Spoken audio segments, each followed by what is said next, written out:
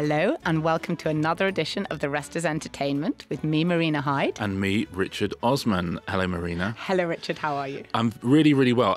More importantly, I'm going to ask how are you, and specifically I'm going to ask how are you, because anyone who listened last week will want to know whether you tried Brooklyn Beckham's pop-up delivery service. I chose the things that he'd made the most fuss about, which is the Nanny Peggy's breakfast sandwich. As I suspected, it didn't travel well. And then a sort of the Wagyu spaghetti bolognese. Again, I think that people who order pasta from delivery services are psychopaths. I was one of them. And I can tell you that that also didn't travel well. But, you know, I've partaken in a revolutionary food delivery experience. And the sandwich was a disaster. The spaghetti bolognese was okay. I wonder if they'll release the numbers or say what a huge success it was. I'm afraid I haven't seen any commentary on that so far, but I will be going to have a look. Well, I'm assuming as it was only 2 hours a night for 2 nights, they probably sold out. I'm guessing it would be, do you know what? It'd be bad. It was designed to sell out, wasn't it, really? I mean, pretty much. You know, if by the middle of Saturday they're going, no more calls. They go, what should we, just Brooklyn in the corner with a whisk. Well, Brooklyn's representative, of course, because he didn't do the cooking. Yeah, but you know what? In a sense, he did. He sprinkled his magic dust over the menu. Now, what are we going to talk about this week?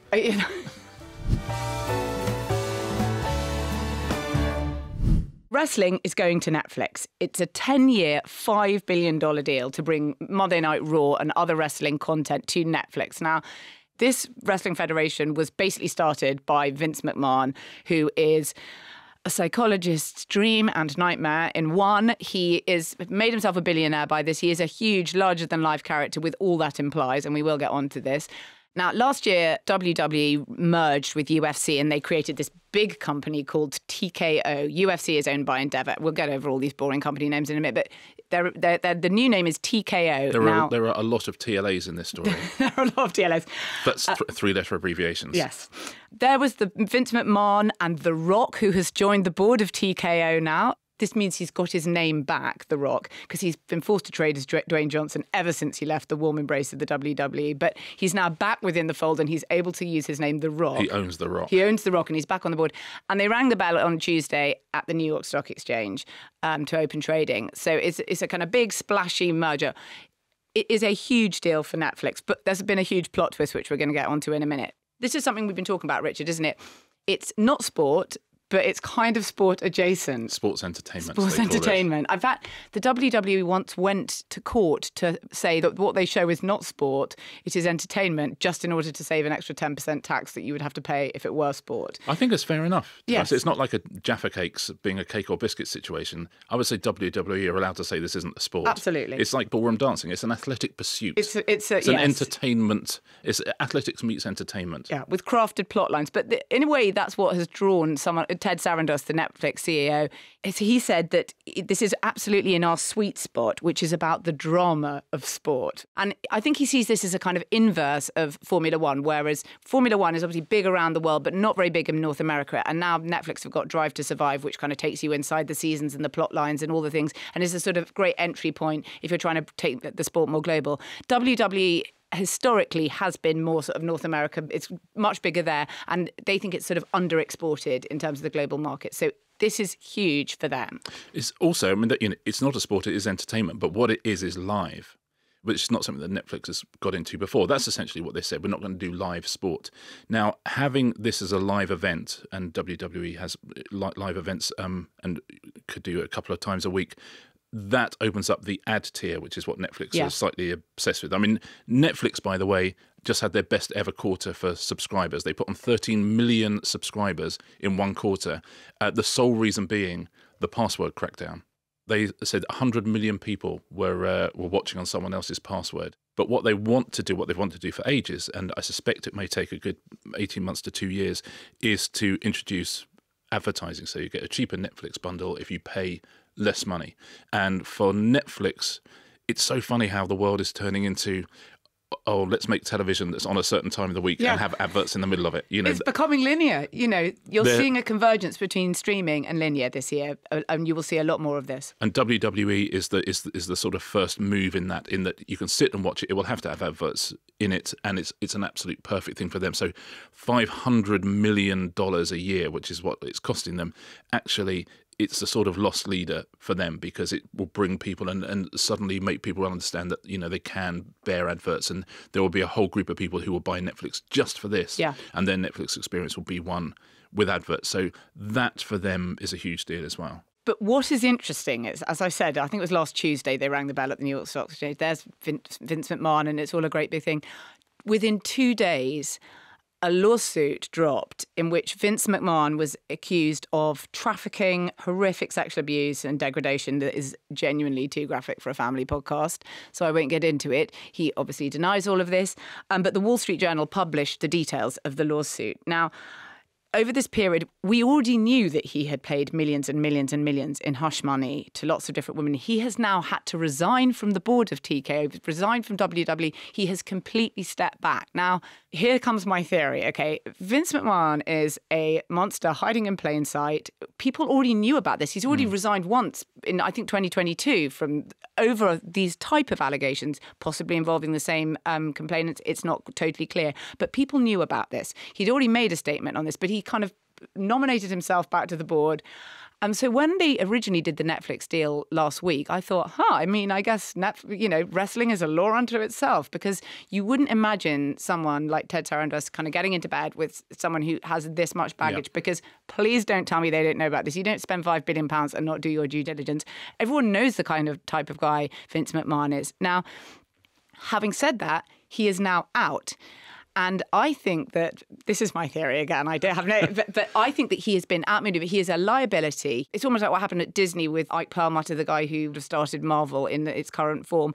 These are very, very difficult sort of executives, and they want to get them out so that they can have no more problems with their huge new property. Now, I think that the timing of this is so coincidental that I think he's been outmaneuvered by someone like Ari Emanuel, who owns Endeavour, which owns UFC. So he owns sort of part of this merged company. And now they don't have to deal with Vince McMahon anymore. So he had sort of 2 days of being truly on top of the world. He's already been made a billionaire by this, but he had 2 days of being on top of the world, and now he is completely out. And it's really quite difficult to imagine, to some extent, wrestling without him. He has created the form that we see, in which we see it now. So that was a pre-done deal, you think? You think Netflix signed up with WME and said, listen, we'll do it, but it has to be that I have no Vince evidence is within that. minutes. Because if Vince had been in court beforehand, he might not have signed the deal.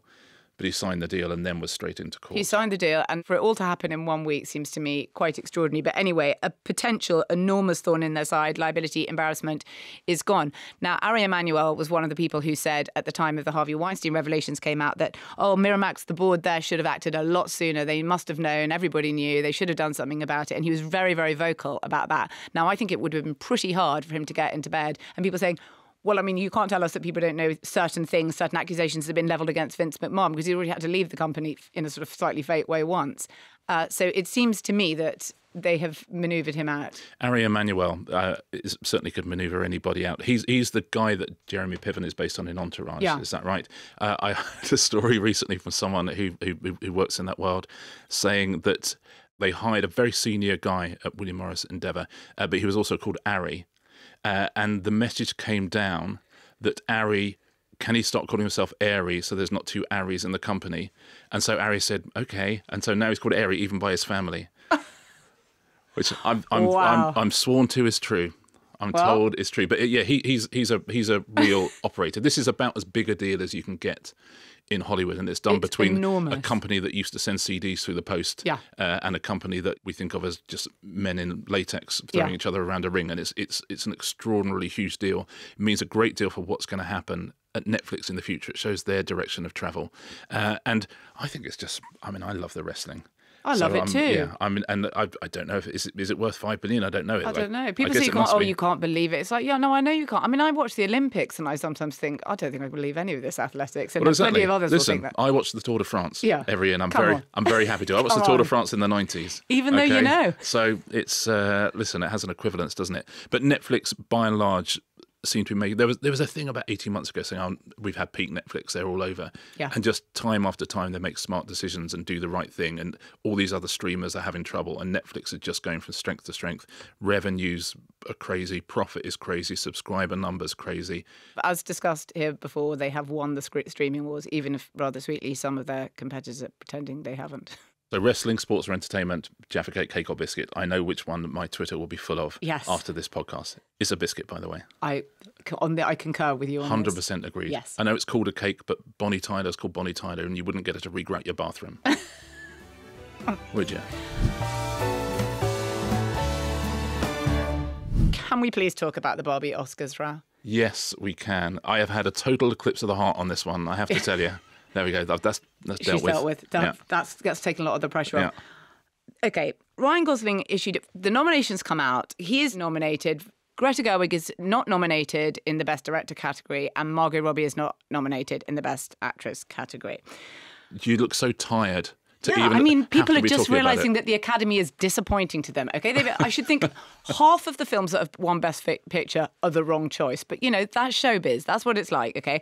But Ryan Gosling has issued a statement saying that, there is no Ken without Barbie, all this stuff, okay? Now, he has been joined by, they've tried to drag Michelle Yeoh into it. She won Best Actress last year, presumably on some kind of mutual discrimination ticket. I've seen John Stamos. The Australian State of Victoria's Police Department have got involved in this. They say Margot's been Robbied. And here she comes, because Hillary Clinton has also tweeted on it. She said, while it can sting to win the box office but not take home the gold, oh my God, here we go. Your millions of fans love you. You're both so much more than Ken Arf, okay? Thank you, former Secretary of State. Okay, let me say two things. One, this is not about whether men... Lock her up. Yeah. Lock her up. Whether men are better than women. It is acting categories at the Academy Awards. Also, it has nothing to do with the 2016 US presidential election. And I'm confident in saying that, okay? Now, I guess the thing I do find really fascinating about this is, okay, as I say, the Academy have disappointed people forever and ever. And, how many years were Steven Spielberg's films overlooked, Martin Scorsese's? They never issued a statement. So the issuing of the statement is new. And I honestly, his agent, Ryan Gosling's agent, would have said, maybe this will look bad for you, something, and this would all have been agreed, signed off. This is a high-level thing. It comes off as a little thing you've said on Instagram or Twitter or whatever, but it's not. It's a high-level thing. So something has changed. And I think it is that in this pious world, allyship is regarded as more valuable to his brand, financially valuable, than not pissing off the Oscars, which... he's been nominated before and he could be nominated again. In the old days, you would have never have said anything because you're not going to annoy them. You're not going to sort of, look gracious or anything. But this is the value placed now on allyship. I mean, I think if I'm all for Ryan Gosling making a statement. I mean, anytime there's a show, it's like Ant has been nominated and Deck hasn't, that would be an issue. If any statement should have come from Ryan Gosling, it should have been, how on earth have I been nominated for Best Supporting Actor? How? I didn't really do... He's great in that film, but he's just Ryan Gosling. Yeah. I mean, there's people doing extraordinary work out there in films around the world which would never get a look in because the Oscars is such a money game and, everything has to be sort of promoted. The fact that he's on the list of 5 Best Supporting Actors... is a joke. ...is extraordinary. So Barbie up for Best Film, great, which means Margot Robbie is up there for producer. She's the producer, she's taken home $50 million because she had a massive back end on that movie as well, by the way. So, again... This feels very victimless, deeply victimless. And, not being nominated for Best Actress, I mean... The 5 people, I was looking through the list. Sandra Hüller was better than her twice this year. She was better than her in The Zone of Interest, and she was better than her in Anatomy of a Fall, okay? But also all 5 of the nominations are women. Yeah. I looked through the list. Yeah. So it's not like, who's she knocking out? Yes. It seemed... Women are getting nominated here. Yeah, director of Anatomy of a Fall is a woman, and she was nominated in the Best Director category. So... bear in mind, Barbie has been, I can't remember a movie that's been as good as that and getting itself talked about. Right from the minute they started promoting it, it is unbelievable. And there have been something like 120% more posts. This was like the day after, 326% more video views talking about this. All the search terms are things like, Margot, Greta. I mean, if you're a financier at a studio, you'll be thinking, please can someone snub my movie next year? I am desperate for someone to snub my movie because then they're putting this thing back into theatres. It's absolutely mad. As we've said before, this is a movie that is made in the service of a toy corporation, Mattel. I liked it very much. I thought the third act was a mess, but, it was very jolly and we enjoyed it. Having said that, J-Lo, they've just announced this week that J-Lo is now going to executive produce another movie for Mattel, which is Bob the Builder. J-Lo's doing Bob the Builder. J-Lo's doing Bob. So I want you to know that in 2 or 3 years, we're all going to be sitting here crying that the person who played Dizzy the Cement Mixer has been snubbed at the Academy Awards probably in the Best Supporting category. And I hope we'll be having... I cannot believe Sandra Oh was overlooked for being Dizzy. I can't... Oh, you think it could be a woman? Yeah, I think so, God, don't you? I mean, yeah, I'm sure they'll really reimagine the toy property which they are making in the service of the toy corporation. Do you know what? I didn't realise Dizzy was a gentleman. Well, yeah, no, they're all guys. No. Yeah. The whole gang on Bob the Builder? Every single one of those pieces of hardware Isn't it Wendy? is a man. Isn't it Lofty Scoop, and Wendy? Muck and Dizzy. Scoop, Muck and Dizzy. Oh, yeah. Lofty and Wendy joined the crew. I think they're later additions because they felt like we've got to have one bird in this construction. Wendy played by Margot Robbie, of course. Yeah, of course. Yeah. We'll wait to see. Wow, no, they're going to have to regender that a little bit, aren't they? Oh, yes. I mean, best piece of hardware at the Oscars. Where are we going with this? So J-Lo and Bob the Builder. That's a marriage made in heaven, isn't it? Well, I think? think Bob is going down to Puerto Rico. He's going to become involved in construction there. I'm sure it'll become a deeply political movie because this is the only prism via which we are able to discuss issues in our culture now is via the prism of Mattel toys. Can we fix it? Si, senor. I don't know the Oscars. Sometimes you watch films and there's people who are so amazing at acting and you would just never hear their names at the Oscars. It's always just... the same old gang, isn't it? Yeah. With like one new person each year. They go, oh, you can come in. Yes. Do come and join us. Yeah, so we're okay with the Oscars. Yeah. I'm calm with the nominations. It has been Jeff's 60th birthday party, and Lauren his intended, their affianced, as you know, has thrown a birthday party for him in their Beverly Hills place. Nice place. I can imagine. I can tell you what the party was like. It was vaguely space themed because he likes space. It took him 60 years to get a character note, but he's got one now, and so everything has to be basically space themed. Like a 5-year-old's birthday party. I mean, next year, dinosaurs. Yeah. Pirates. Now, the guests were welcomed by a built-out office that was an almost exact replica of Jeff's first Amazon office that was in a garage. Oh, that's a nice idea. Yeah, lovely idea. And they were served McDonald's because he also once worked in McDonald's when it was his first job, and caviar.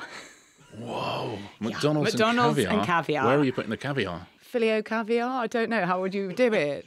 I'm not sure exactly about the mashups between the McDonald's menu, and I don't want to draw a lawsuit from the corporation. McCaviar. A McCaviar. Lauren was in something red, 800 hours of beading and a space rocket handbag, no surprises.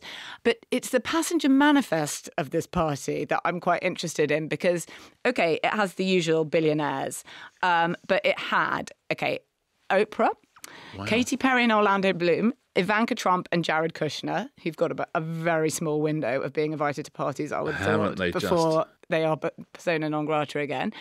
A load of Kardashians, lots of Jenners, and slightly disappointingly, I have to say, Jay-Z and Beyonce. Really? Yeah. I mean, that's covering all bases, isn't it? It is. I mean, these are celebrities that Jeff would like to know. What I always find very depressing when you see things like this, you used to see it with sort of Philip Green's parties as well. He'd have these enormous kind of parties for his 50th, 60th, whatever. And you'd get these celebrities who were not his closest friends. I can understand why he would want them. I can see why Jeff and Lauren would want them here. But don't we want something more from our great celebrities than that they want to sort of turn up to the boss of the Everything Corporation's birthday party? I mean... I suppose it is, and this is always just very depressing. I mean, it should be beneath Jay-Z and Beyonce, I'm sorry to say. I think that they just feel like people like to be near power and they like to be near money. And, I mean, these are not the interesting, but Jeff Bezos is not an interesting guy. He's not a sort of fun. I find it very depressing when money dictates absolutely everything, including a sort of guest list of that, and people want to be near it. Had we been invited with our respective partners, I suspect all 4 of us would have gone. I'd go to just look at it. Yeah. Exactly. But that said, a lot of it is I wonder what Jeff Bezos' house is like. But you see it in London a lot. Celebrity and money, they have an equivalent. So very, very rich people can get access to celebrities. Yeah. And they like to get access to celebrities. It gives them a sort of a glamour that they don't have. And celebrities, a certain group of celebrities, like having access to money. I see Robbie Williams is there. I mean, he was is, he? Do you know, a friend of mine was once at a wedding, and anyway, he did a film of me of the couple having their first dance, and they were dancing to Angels by Robbie Williams, and it's such a great video because then he just pans to the side and you go to the stage and it's like, oh, it's actual Robbie singing it on the stage. Wow. He can be hard as a wedding singer. Listen, talking of J-Lo, so when she got married in Italy about 20 odd years ago, it's just after 9/11. So the entire cast list sort of said, I'm not coming. So almost all the guests from America pulled out. They didn't want to fly. And so an emergency flare went up in London around like the Groucho Club and stuff. So can anybody get out to Italy for J-Lo's wedding?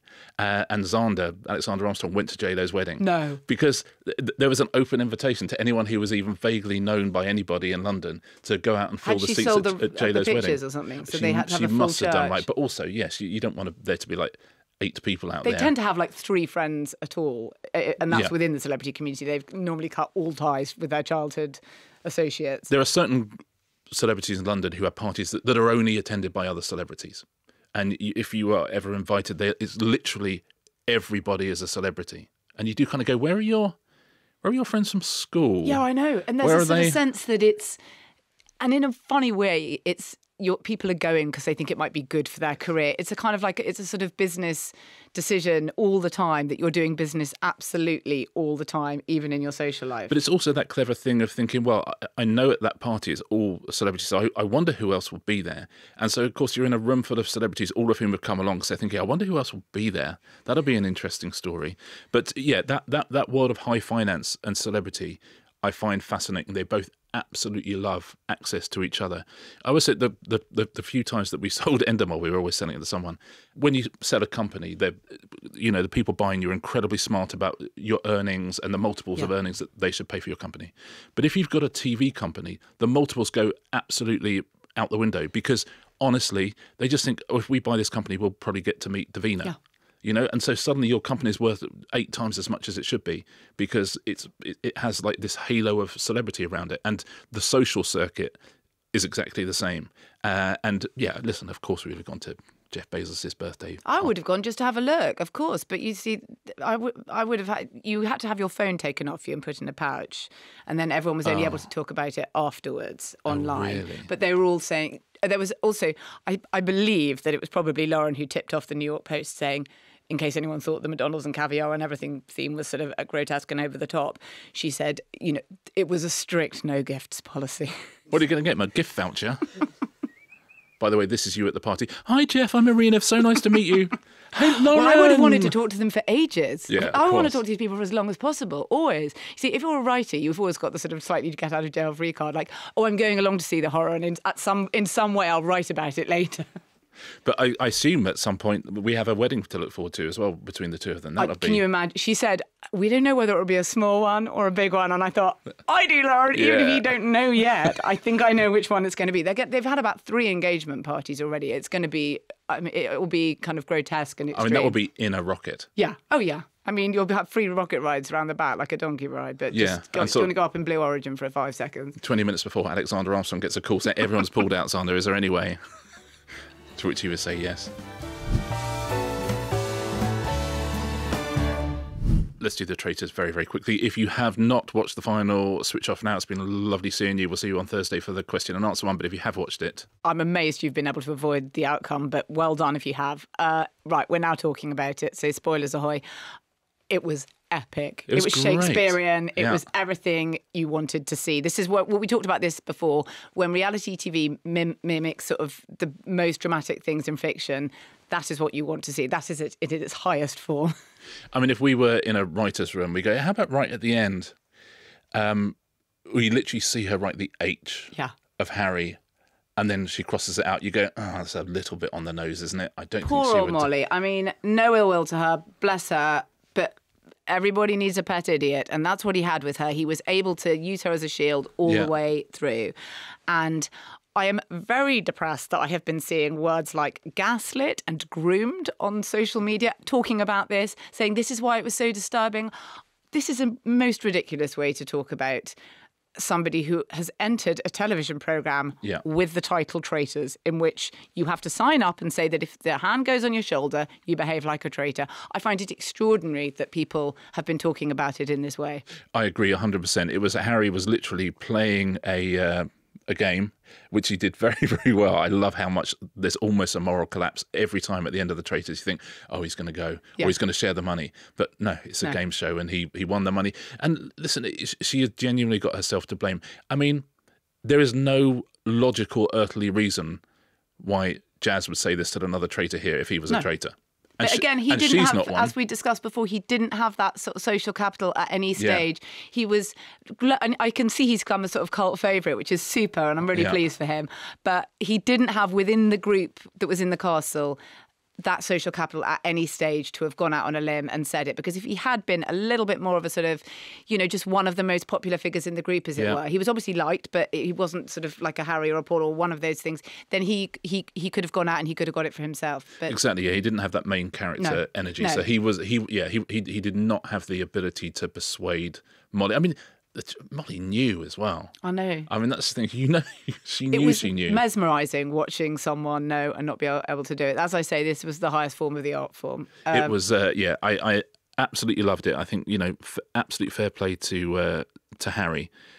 One of the things I love to see is when people put on social media, like an entire bar stopped and they've got it on a massive screen in the bar like it's sports, and everyone is just like that with their drink going, oh, when Jazz kind of came in. It's so great. I love footage from places where you don't expect people to while you're watching television. I've got a real weakness for it, and we saw such a lot of that this weekend. And then you realise, which I've said forever and ever, almost all reality shows are sport. Yeah. I mean, that just is. It's personalities and people and gameplay. Someone once sent me a picture. There was obviously a World Cup game on or something, and in the main town square in Swansea, and they'd set the big screen up earlier, and Pointless was on. So someone just sent me a picture, just my massive face just overlooking Swansea. Well, in the future, I think we should beam the show to everybody like that, and Pointless should be shown in all town squares. It'd be fascinating to see what happens next series, because no one had really learned anything from the first series this time, and that's absolutely fine. And we talked before about the fact that they're in a very enclosed environment and everything feels so hyper real anyway, so whatever sort of tactics you think you're going to have slightly go out the window.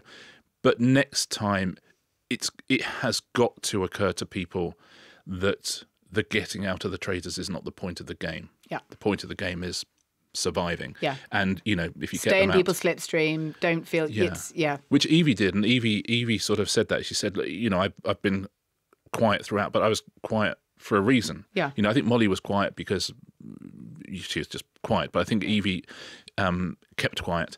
But I think that next, and it's fascinating with her because she sort of got herself voted out because there was that whole thing of the people who knew that Harry had the shield, and she was one of them, and she was like, well, the other two have been voted out, so now it's me. It has to be me. She was frightfully reasonable about it. Even though she knew it wasn't. She knew it wasn't her, but she kept saying, I quite understand, I quite understand. And she made it easy to actually, because a lot of it at that point is that you are sort of knifing someone and you're taking them away from the money and the motive stories they've just told you about why they need the money.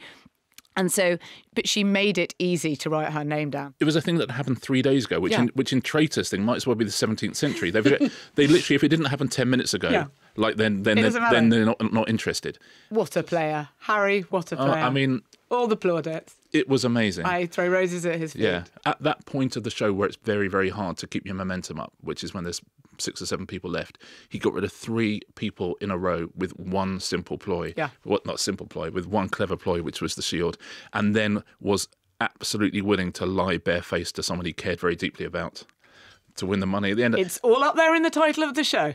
And that's how you win that show. But yeah, next series will be fascinating. But congratulations to everyone who worked on that show. I thought it was an amazing achievement. Phenomenal. Claudia was phenomenal. I mean, the whole thing was beautifully put together, and lovely to see that 7 million people tuned in on Friday night. That'll go above. The catch up will be huge. 10 million. Yeah. You know, it's really lovely, fascinating. This is just a sidebar, but of course, probably slightly lower ratings than I'm a Celebrity Get Me Out of Here, but everyone talking about it in a different way than they do with I'm a Celebrity. Everyone's going, I'm not watching this year because of Farage. With Traitors again, everyone's watching it. Yes. You go, it was exactly the same amount of people. And it's the real high-low of all sorts of people saying, I don't get involved in this sort of stuff normally. Yeah. And it's a real, kind of gateway drug for a lot of people who do not think they don't Yeah. watch reality TV, but will make an exception for this show, which is really, I think that's quite interesting. Gosh, we covered a lot, didn't we? Yes, we did. That was rather a lot. Let's say that we are coming back, as always, on Thursday for a questions And answers. edition of Questions. this show. That'll be fun. It's largely going to be Bonnie Tyler based, I think. Yeah, do please keep your questions, Tyler, or otherwise related.